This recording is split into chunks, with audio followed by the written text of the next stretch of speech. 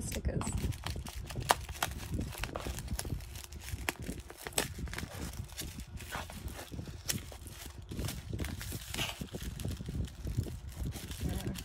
They're not gonna come off.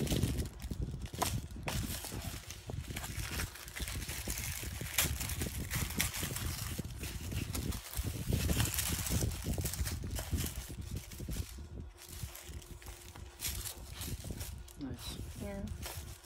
So nice. Wednesday, do you mind? Every time. Cat card. Super cute.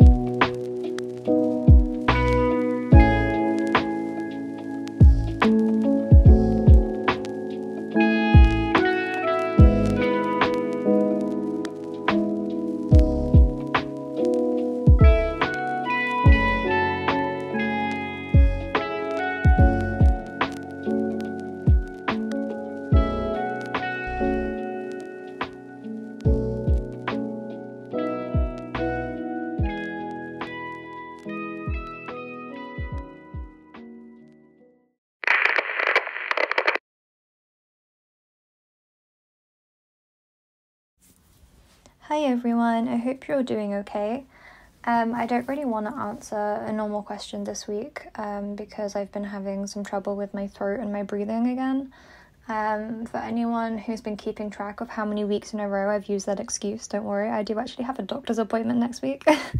I've been having trouble with my asthma basically, and it's just making my throat raw and stuff, and now I have a really weird wheezy cough, so that's cute. So I'm just going to talk about Halloween stuff for a bit. I'm going to take you Halloween shopping with me, and I hope you don't mind too much. I will resume regular content next week after I've been to the doctor's, hopefully. I think I just need to get my inhalers upgraded, to be honest. So I went to TK Maxx because one of my friends tipped me off that there was Halloween stuff there. You might remember that I went to Home Sense a few weeks ago, but I hadn't been to TK Maxx yet, so I walked over to TK Maxx today. They had a lot of cute stuff, I'm not gonna lie. I was really surprised at how much there was. I'm not sure if every year up until this point I've just not gone early enough to realise it was out or something, because in the past TK Maxx has not been amazing. They've had nicer stuff than most places, but not this sheer amount of stuff that I saw today. They had so many cool things, like these table runners were really cool. Like, I really liked the cobweb one. The bat one was nice, but the cobweb one was really cool. And when I went to Home Sense a few weeks ago, they had some cobweb spidery ones that were like black, and they had like beading, like glittery beading on. I was like, it's really cool. I don't have a table to put a runner on, but if I did, yeah. So it was really good. They had way more stuff than I thought that they would. Like, and this woman was walking around with the trolley just putting more out while I was there. They had so many mugs. Really cool mugs too. I just wish they had been a bit smaller. This one is really cute, the Hey Boo mug. I don't know where the style came from. I don't know if it's like an American style of mug. Sorry to all Americans I'm throwing under the bus, but I don't know why they're so big. They're like soup mugs. Like, I would only eat soup out of it, or pasta. Like, I would not make a cup of tea in a mug that big because it goes cold so fast. I don't understand the big mug trend, and I don't like it. If I'm struggling to hold it in one hand, then that's problematic. This wicker, like, cobweb sweet holder was so nice. I thought about buying it. We have a plastic one just like that I got from the supermarket like 5 years ago. But I guess while it's intact, it doesn't really need replacing. But the wicker one was so pretty. I really did consider it. When I saw that this was vampire themed underneath, I almost bought that too. I actually had it in my basket, and then I was like, literally, what are you going to do with it? So I put it back. I've said this in the past, but I really only try to buy stuff that I know I'll use and will reuse, whether that's in my day-to-day life or like just for Halloween. Like, I try to only buy decorations I can put away and take back out, like Christmas decorations. I have Halloween boxes, and I try now to only buy stuff that I can use again and again. This stuff was so strange. Like, I don't understand, but it was cute, I guess. It's the gnomes. Do you know what are they called? Gonks? I don't get them. Like, I've read about the origins of them, but I don't know why we have them in the UK so much, especially for Halloween. So I went back to this haunted house because I realised it was a cookie jar, and I was like, that's so cool. If I had more room to put things, I would have bought it to put like on my bookshelf or something, or maybe I should have done that. I could have put it on my bookshelf. Anyway, I thought about buying it. I didn't. And then because I'd had such a good time, I guess, in TK Maxx, I then walked over to Home Sense again. But it wasn't as fruitful because they were changing the stock over. So when I was there was like a whole empty aisle because they had trolleys and trolleys of more stuff to put out, and I tried to wait them out. But I think I was in the way, and they were taking a really long time, and they were sort of discussing where to put stuff, and I was like, okay, this isn't gonna work. So I didn't stay, but they had a lot of really nice stuff like crockery, and the snow globes are always really cute, but again, I just don't know what I would do with them. So many bath mats as well, just like rugs. They had some really cool like woven ones on the wall as well, and a trolley full of huge mugs, which I don't respect. These little guys, these little skeletons. I thought about buying the yellow one. And this basket was super cute, super cute. They had a lot of cute stuff, but I didn't buy a lot because, again, I don't want to be wasteful about it. It's really easy, especially as Halloween is a special interest. It's really easy to get too excited and want to buy too much. It's definitely a mistake I've made in the past with stuff that didn't last. So I try to be a lot more mindful about it now, I guess. So I bought this dog toy for Wednesday, and she really liked it. I give it to her at the end and you'll see. I got this little ghost ornament. I think it looks kind of vintage and it lights up, so I thought that was really sweet. And that's something that's nice enough to be on display all year round, so I like that. This bowl I got from TK Maxx, and if I had seen the skull one that I also bought, I probably wouldn't have bought this one, but then when I got home I realised that that one was smaller, so it's more of like a snack bowl, and then the skull one, this one, is more of like a cereal or pasta bowl, so that's how I'm justifying it. They're both really nice. The skull one I bought was because it's speckled. I wanted the cobweb one, but it wasn't speckled.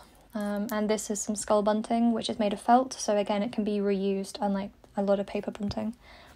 So yeah, that's what I bought. I just bought 4 things. Is that right?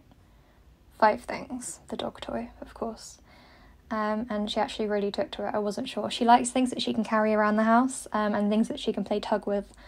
So when I saw it, she definitely has way too many toys. Like, she dead ass does not need toys. But it was cute, you know, and I always feel bad when I have to go out and leave her at home, and I always buy her a toy out of guilt, so, yeah, she did really take to it, though. So yeah, if you're in the UK, you should go to TK Maxx and HomeSense. I can't remember if I said this, but I asked the woman at the till when she thought the Halloween stuff would be leaving, and she said she thought it would be going by as early as next week, because they were getting ready to put Christmas out. So if you're in the UK and you like spooky stuff, or you just want to buy stuff for Halloween, you should definitely go as soon as you can, because they're starting to change over to Christmas in August. It's the 19th of August today, but that's what she told me, so I'm just passing it on. But yeah, hopefully I can get everything sorted at the doctor's next week, and then I can be less croaky and like strained when I talk to you. Yeah, okay, I hope you enjoyed the video, and I'll see you all soon. I also just really quickly want to say that I'm actually still enjoying these.